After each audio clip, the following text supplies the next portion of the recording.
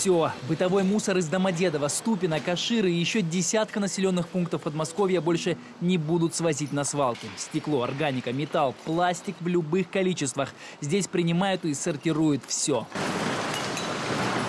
Новейший комплекс переработки отходов «Дон» построили далеко в поле. До ближайшего села несколько километров. Ручная сортировка только на первом этапе. Сюда прозрачное стекло, только прозрачное. Раздельный сбор. Затем в дело вступает самая современная техника. Здесь твердые коммунальные отходы делятся на 3 фракции.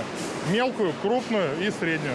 Дальше обеззараживание и прессовка. Из цехов каждый день выходит 100 вот таких брикетов весом 350 килограмм. Готовое вторсырье. Всего комплекс может отбирать 24 фракции разных отходов, включая стекло, картон, цветные металлы, черные металлы, бумагу. И всему этому потом вторая жизнь дается. Так точно. Все это превращается потом в товар народного потребления. Раньше все это просто гнило бы на полигонах, но уже через полгода полигонов в Подмосковье вообще не будет. Ни одного.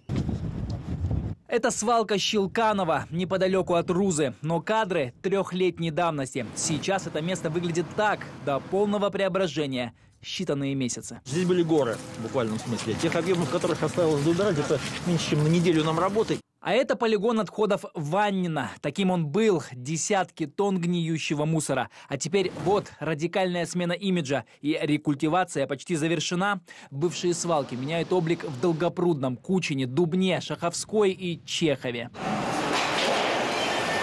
Строительство новых комплексов переработки отходов не прекращалось даже в период самого строгого карантина. Для проекта корпорация Ростех и ее дочерние компании нашли лучших отечественных производителей. Во время пандемии границы были закрыты, и то, что уровень локализации выше 80%, это позволило не допустить сбоев в поставке оборудования. Отдельная линия на новом комплексе для переработки органического мусора. Того, что при обычном захоронении и выделяет зловонные газы.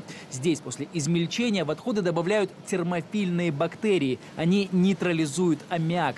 Процессы, которые происходят там, внутри, под постоянным контролем. Для того, чтобы понять, какая концентрация в компостном бурте, если превышения ППДК нет, это означает, что компостный бурт уже готов и обезврежен, его можно рассеивать и использовать в дальнейшем по назначению. 14 дней и мусор не узнать.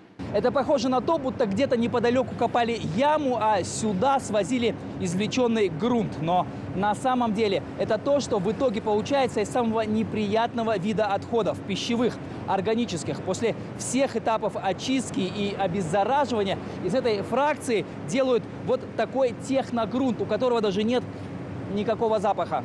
Технический грунт будут использовать в дорожном строительстве. Комплекс рассчитан на переработку 800 тонн отходов в сутки. Вот хорошая иллюстрация того, насколько эффективны современные технологии. Вот это шатер, в котором обедают гости, которые приехали на открытие предприятия. А напротив них, здесь метров 20-30, в контейнер высыпаются уже отсортированные органические отходы. И обедающим это никак не мешает. Таких перерабатывающих комплексов в Подмосковье уже 8. До конца года появится еще один в Можайском районе. Остатки, то, что не удалось переработать, так называемые хвосты, пока будут особым образом утилизировать, а скоро отправлять на 4 мусоросжигательных завода. К концу 2022 года мы запустим первый завод по сжиганию хвостов. Это самая современная технология, которая используется сегодня и в Японии, и в Европе. Сегодня по этой технологии в Европе, в Евросоюзе строится около 30 заводов. Когда мусоросжигательные заводы выйдут на полную мощность, они смогут обеспечивать производимой из мусора электроэнергией 1,5 миллиона жителей Подмосковья. Ярослав